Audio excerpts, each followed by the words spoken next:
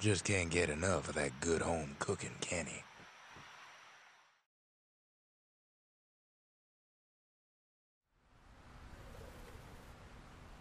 Knocks him into an uneasy sleep.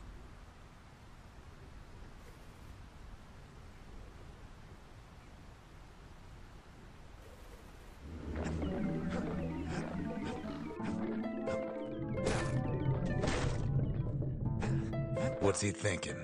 Well, let me see if I got this straight. I only heard it once.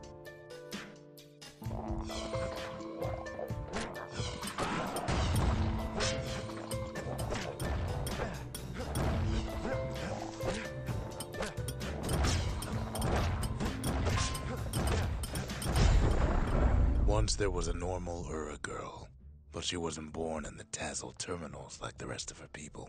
She was from Ceylondia.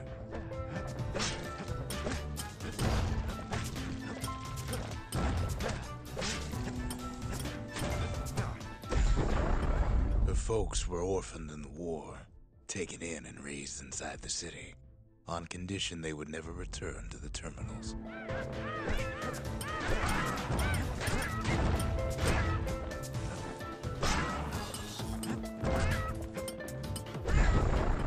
Ura refugees who came into the city had to stay for life. It was a way to reduce the risk of city secrets leaking out.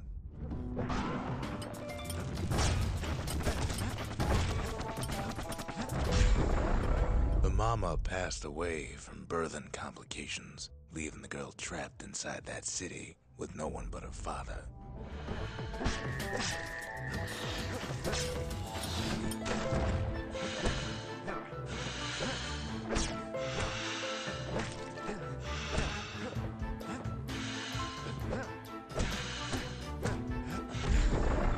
Her father was sharper than a brusher's pike, so he got a job working for the city's mancers.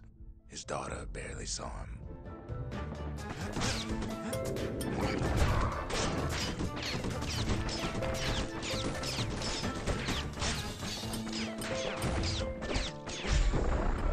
Her father told her nothing of her Ura heritage.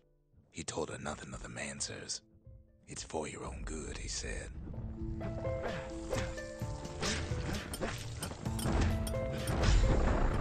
She took to studying the arts, learned more through music than history books, gained a knack for strings and songs.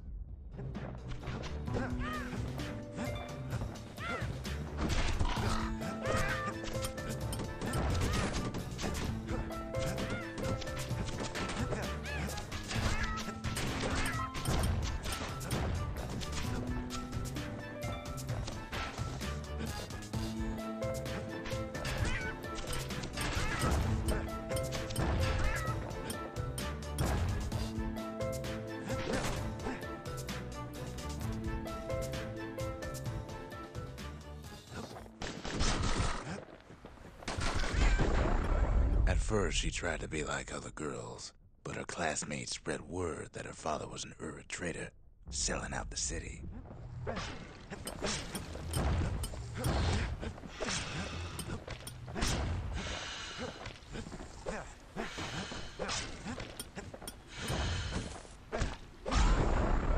One young man stood up for her, or so he led her to believe. He knew much of her heritage, and she grew fond of him.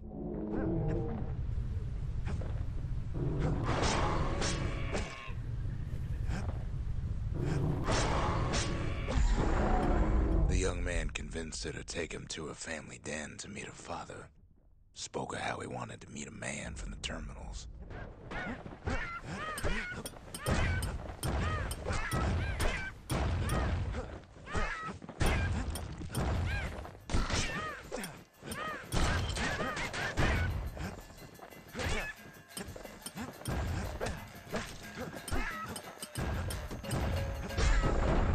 When the young man greeted her father in the Ura's native language, her father flew into a fit of rage and threw them out.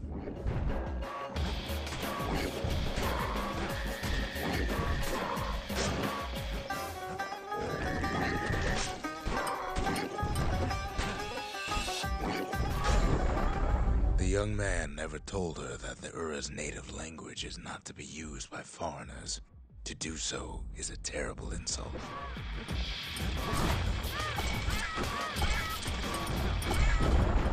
It was then that she decided to escape. The two of them could flee the city together and go to the Tassel terminals.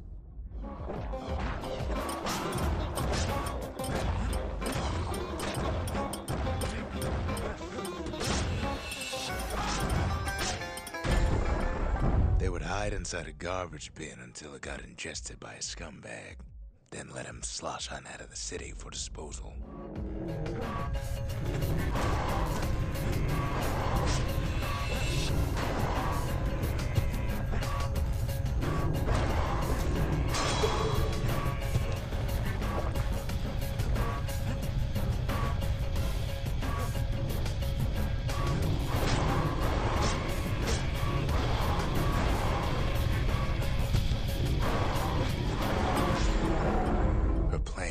Succeeded, but the authorities were already there when that scumbag sidled up to the city walls.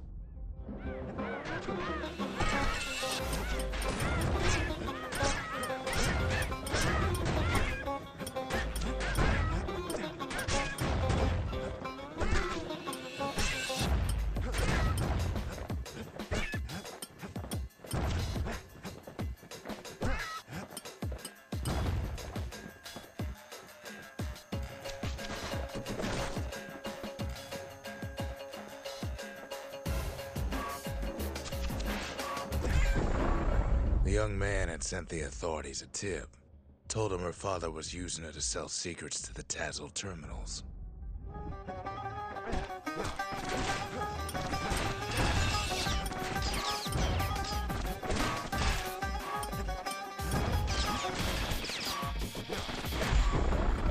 She and her father were arrested for treason, but her father got a deal. Returned to work for the Mansers, and she'd go free.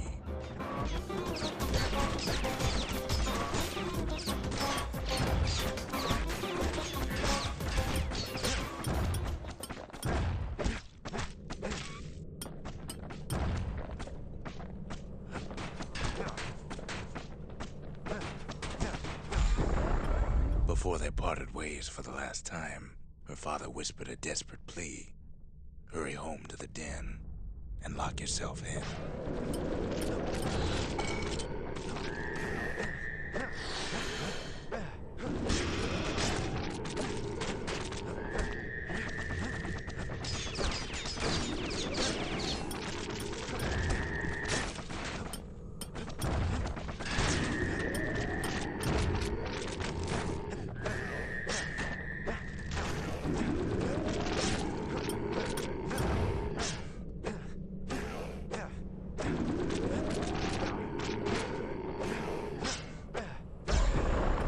She did as she was told, and deep down underground inside that den, she found a journal written in her father's hand.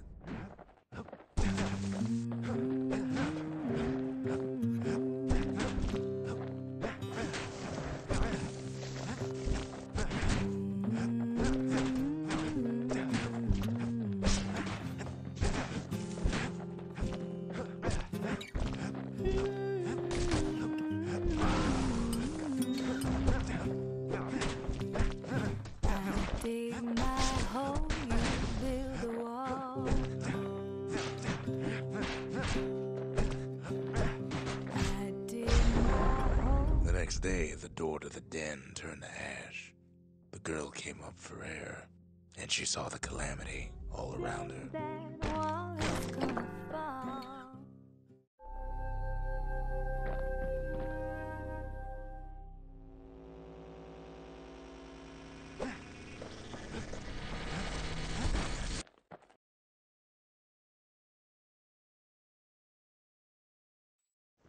When the kid wakes up, his world's still in pieces, just the way he left it. It's hard to sleep easy these days, what with everything that's happened.